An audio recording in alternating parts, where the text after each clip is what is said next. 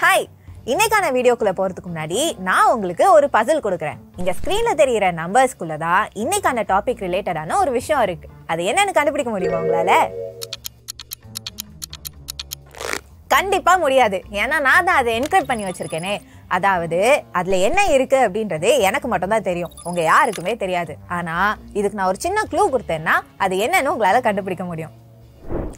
ஏல இருந்து Z வரைக்கும் இருக்கக்கூடிய நம்ம ஆல்பபெட்ஸுக்கு 1 2 3ன்னு சொல்லிட்டு 26 வரைக்கும் இருக்கக்கூடிய நம்பர்ஸை வேல்யூஸா எடுத்துக்கோங்க.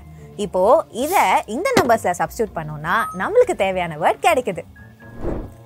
இங்க நான் என்கிரிப்ட் பண்ணி வச்சிருந்தேன்ல, அந்த வேர்டு எனக்கு மட்டும் தான் கண்டிப்பா தெரிஞ்சிருக்கும். ஆனா அதை நீங்க டீகோட் பண்ணதுனால நீங்க பண்ணது பேர் தான் டிகிரிப்ஷன்.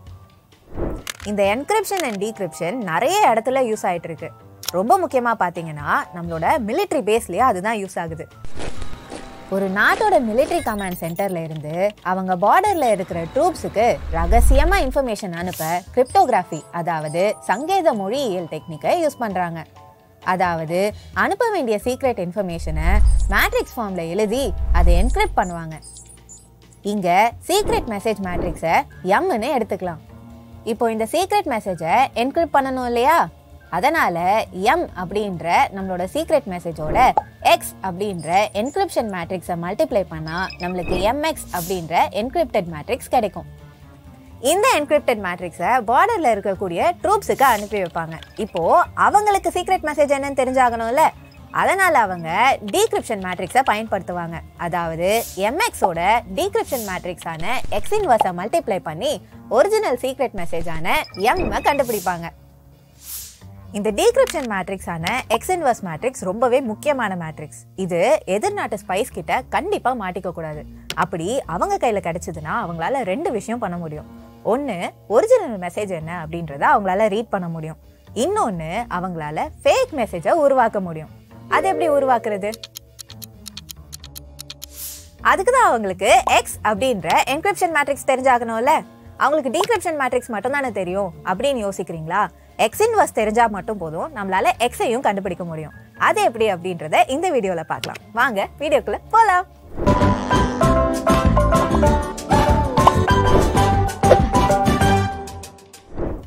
1 2 3 அப்படின்ற இந்த மூணு நம்பர்ஸை நம்ம மல்டிப்ளை பண்றதுக்கு 1 into 2 into 3 பண்ணாலும் நம்மளுக்கு 6 தான் கிடைக்கும்.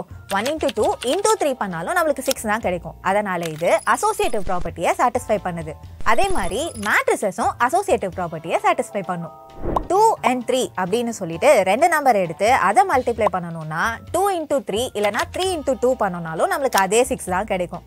இதை தான் நாம காமுடேட்டிவ் ப்ராப்பர்ட்டின்னு சொல்லுவோம். இப்போ கடகடன்னு போய் ரெண்டு மேட்ரிக்ஸ் எடுத்து அந்த ரெண்டையும் மல்டிப்ளை பண்ணி அது காமுடேட்டிவ் ப்ராப்பர்ட்டியை சாட்டிஸ்ஃபை பண்ணுதா இல்லையான்னு சொல்லுங்க பார்க்கலாம்.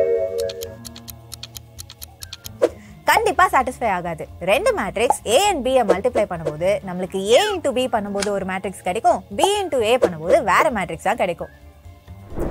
ஒரு நான் சிங்குலர் மேட்ரிக்ஸுக்கு எப்படி இன்வர்ஸ் கண்டுபிடிக்கணும்னு உங்களுக்கு நல்லாவே தெரியும். அதுக்கு நாம A inverse equal to 1 by determinant of A into adjoint of A தான் பண்ணுவோம், சரிதானே?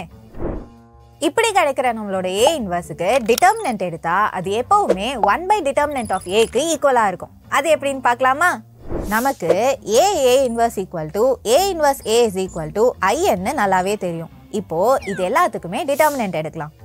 ப்ராடக்ட் ரூல் படி determinant of AB is equal to determinant of A into determinant of Bனோ நம்மளுக்கு நல்லாவே தெரியும். இப்போ இதை இதுக்கு அப்ளை பண்ணோம்னா நம்மளுக்கு determinant of A into determinant of A inverse is equal to determinant of A inverse into determinant of A is equal to determinant of IN கிடைக்குமா? இங்க ஐடென்டிட்டி மேட்ரிக்ஸோட டிட்டர்மினன்ட் வேல்யூ 1 தானே நமக்கு நல்லாவே தெரியும் இல்லையா? அதனால determinant of A into determinant of A inverse is equal to 1ன்னு கிடைக்கும். இங்க டிட்டர்மினன்ட் ஆஃப் A அந்த பக்கம் எடுத்துட்டு போறப்போ நம்மளுக்கு determinant of A inverse is equal to 1 by determinant of Aன்னு கிடைக்குது. அடுத்து ஒரு நான் சிங்குலர் மேட்ரிக்ஸுக்கு ஃபர்ஸ்ட் இன்வர்ஸ் எடுத்துட்டு அதுக்கப்புறம் டிரான்ஸ்போஸ் எடுத்தாலோ இல்லைனா ஃபர்ஸ்ட் டிரான்ஸ்போஸ் எடுத்துட்டு அதுக்கப்புறம் இன்வர்ஸ் எடுத்தாலோ நம்மளுக்கு கிடைக்கிற ஆன்சர் வருதுல்ல, அந்த ஆன்சர் எப்பவுமே சேமா தான் இருக்கும். அது எப்படின்னு பார்க்கலாமா? இன்வர்ஸ் மேட்ரிக்ஸோட டெஃபினிஷன் படி A inverse is equal to A inverse A is equal to IN தானே நம்மளுக்கு நல்லாவே தெரியும். இங்க எல்லாத்துக்குமே டிரான்ஸ்போஸ் எடுத்தோம்னா நம்மளுக்கு இப்படி கிடைக்குமா? இங்க ஐஎனோட டிரான்ஸ்போஸ் ஆனது ஐஎன்னா தான் இருக்கும்னு நம்மளுக்கு நல்லாவே தெரியும்.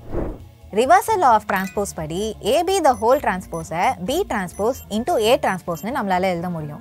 இதை இங்க அப்ளை பண்ணோம்னா நம்மளுக்கு A inverse the whole transpose into A transpose is equal to A transpose into A inverse the whole transpose is equal to IN கிடைக்குது. இங்க A inverse the whole transpose into A transpose INக்கு equate பண்ணும்போது நமக்கு இப்படி கிடைக்குதா? இப்போ இங்க A transpose the whole inverse post multiply பண்றப்போ நமக்கு A inverse the whole transpose is equal to A transpose the whole inverse கிடைக்குது. A, B, C அப்படின்னு 3 நான் சிங்குலர் மேட்ரிக்ஸ் இருந்து அங்க AB is equal to AC இருந்துச்சுன்னா லெஃப்ட் கேன்சலேஷன் லா மூலமா லெஃப்ட்ல இருக்கிற A ரிமூவ் பண்ணி நம்மளால B equal to C ன்னு எழுத முடியும். அது எப்படின்னு பார்க்கலாமா?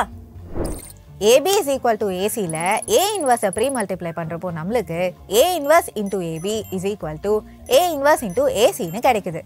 இங்க அசோசியேட்டிவ் ப்ராப்பர்ட்டி படி ஆர்டரை மாத்தி எழுதுனா நம்மளுக்கு இப்படி கிடைக்குமா? இங்க A inverse A ஓட வேல்யூ IN கிடைக்கும். இங்க A inverse A க்கு IN சப்ஸ்டிட்யூட் பண்ணோம்னா நம்மளுக்கு IN into B is equal to IN into C ன்னு கிடைக்கும்.